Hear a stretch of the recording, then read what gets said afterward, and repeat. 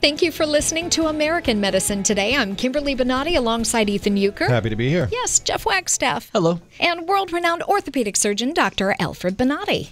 Hello, everyone. Hello. Hey. President Trump's war with the fake news media has only ramped up over the course of his presidency, and over 95% of Americans are troubled by the lack of ethics in the media. But did you know that the practice of deceptive journalism can be traced back to Watergate and the Washington Post?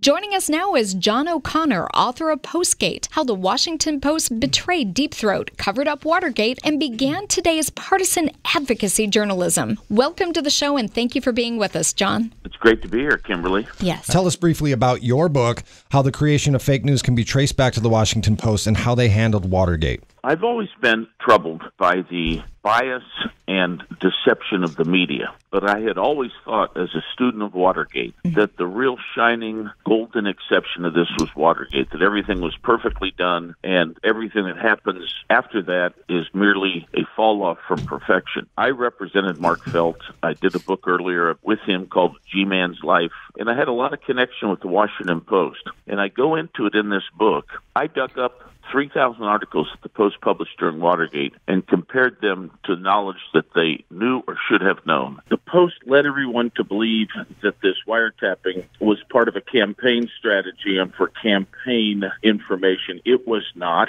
and they kept out of the papers that which the burglars were really listening to. And the second part of this is they kept out of the papers. The CIA had infiltrated the White House and had sort of conned some lower-level guys into doing this for the CIA's purposes. We don't know that. As a country, we get rid of a popularly elected president on the basis of false information. Now we have history books written falsely that this was a campaign tactic by Richard Nixon. It was not. And it's all because of deceptive reporting. And I was stunned after going through these articles about how deceptive the journalism was during Watergate. And I realized that all the fame, the riches, the Pulitzer Prizes that the Post got in Watergate really was looked at by these young journalists who all started flocking to the field.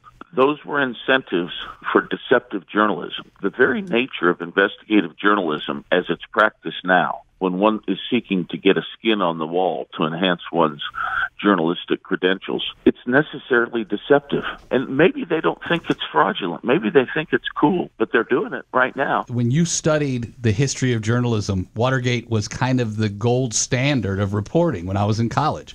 And basically what you're saying is that that's not true.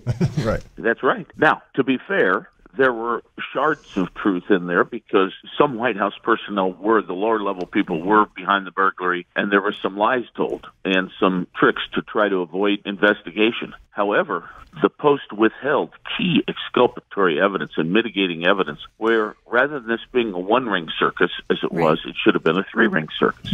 The Post, in order to protect the Democrats and the DNC, did not reveal what it knew about the DNC and its shenanigans, nor did it reveal that the CIA had infiltrated the White House and was really behind Watergate. Had those things been known, yes, Nixon technically violated the law, and it would have been something of a scandal. But I think the jury of public opinion just may have said, are we going to impeach somebody over this? It would put it in context. I really believe that all this thing is just only a type of a cover-up.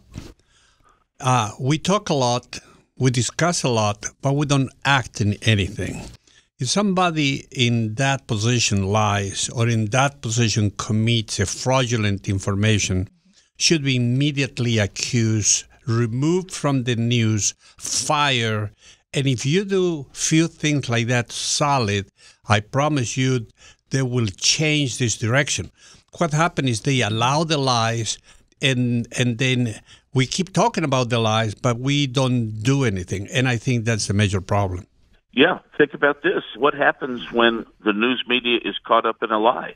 They double down. Nobody does get fired. And the New York Times editor runs to people and cries about the First Amendment when Trump calls them out. Am I right on that? Yes. I think so. Why is it, though, when the truth really came out, that they gave little half-truths and not full information? Why weren't they stripped of their right to be a news outlet? Yes. At all. Why weren't they stripped of all their journalism credentials at that point?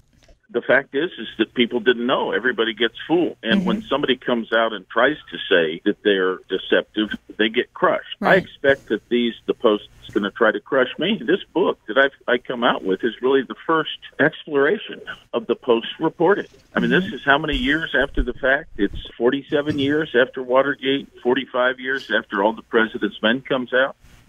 And I'm really the first person that's published this. I've had people slam their phones down when I tell an agent or a publisher that I want to expose the Post. They're not in the business of taking on that 800-pound gorilla. It's tough. The media controlled the narrative. Like someone once said, you don't get in a fight with anyone who buys their ink by the barrel. I'm too old to care. I've had my law career. If I don't get another case, I'm fine. I don't care. It's unbelievable that the president was treated in the way that was treated and took 45 years for somebody to try to exonerate him. One of our most powerful presidents was pushed from office by false news. Yes. How's that? Half-truths and zero accountability for the media. That's the problem. Thank you for joining us and discussing the sorry state of the media. But John O'Connor, author of Postgate, How the Washington Post Betrayed Deep Throat, Covered Up Watergate, and Began Today's Partisan Advocacy Journalism. Thank you for being on the program. Thanks, John. Yeah, thanks, y'all. Thanks, John. Take care. Thank you. Have a great day. Bye-bye. Thank you for watching American Medicine Today.